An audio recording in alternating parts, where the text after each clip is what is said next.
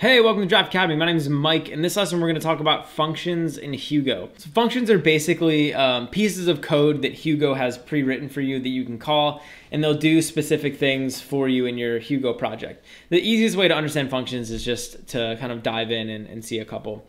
So I just want to talk about my layout really quick. I have this content folder with just a bunch of different content files in it that we can look at.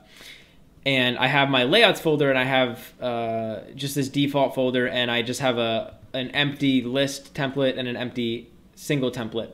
And so we can use these single and list templates to access these functions. Now, it's important to note that you can only use functions inside of the layouts folder. You can't use functions inside of this content folder, okay? So any of the stuff we're doing in this lesson can only be used in, for example, a template, right? So I have just this single template right here. So I'm just gonna show you a couple common functions that I like to use just so you can get a hang of like how functions work. And then I'll show you a place where you can go to find an entire listing of all the Hugo functions available. And so the way that we call a function is with two open and closed curly brackets, and then it's gonna be the function name, and there's gonna be parameters, so param1 or param2, and different functions are going to take a different number of parameters, right? So one function might take one parameter, another might take 2 or 3. It really depends on the function. One function that I find myself using a lot is truncate.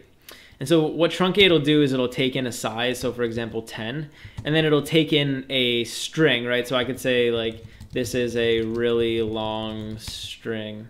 And what this will do is it'll basically take this really long string and it'll truncate it down to 10 characters. And so if we head over to our web browser, I'm just gonna open up one of these single pages, just gonna be A, and you'll see that Hugo has automatically truncated this really long string into just 10 characters. And if I wanted, I could make this like 15, and Hugo is smart enough to know like when to cut off the string. So that's truncate. I use that. I find myself using that a lot. You can also do like arithmetic. So I could say, for example, add 1 and 5, and it's adding those two numbers together, right? So we get 6. You could also do like subtraction and division and all that stuff. So we could like subtract 1 from 5, and it would give you the answer to that. So arithmetic is something that can be really useful, obviously, as it is in any programming language. There's also other useful functions for dealing with strings. So like I could say singularize, and I'll pass it a plural word. So like dogs, and it will, basically like make it singular. And so there, there's all sorts of like little functions that we can use to make our sites better. Another function that's really useful, and I'm going to use it over here on this list page, is the range function. And so generally when you're on a list page, you want to kind of loop through all of the pages that are in the current section. And so we can use this range function, and you basically pass it a parameter, which is like a collection that you want to range over. In this case, we'll pass it dot pages, and dot pages represents all of the pages in the current section. And we'll put an end down here. And so this is an example of a function where we're using an end block, right? So we have this beginning block and we have this end block. And inside of this range function, we can access certain variables about each item that's getting ranged through. Now, in this case, we're looping through a collection of pages.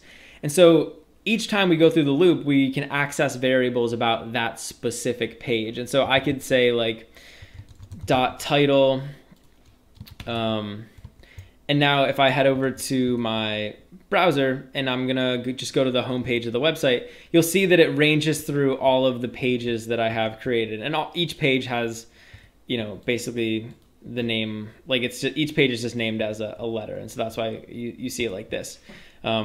And this range function can be really powerful. And if you go on the Hugo Docs, you can find there's all sorts of different variations of using this range function. All stuff that I don't need to get into in this tutorial. And so, functions basically just make creating your website and make organizing and displaying your content a lot easier. Now, as I said before, there are, dozens and dozens of these Hugo functions that are available. And if you head over to the official Hugo Docs, so it's gohugo.io/functions, you can get a full listing of all of the functions that you can use in Hugo. And so you can see there's like a bunch of them over here on the sidebar. And basically, what you should do is just kind of look through all of them and see which ones can help you with your website, right? If you're trying to do something, maybe display something a certain way, or like maybe you're trying to like grab a certain part of a string or something like that. There's a lot of functions in here that can probably help you.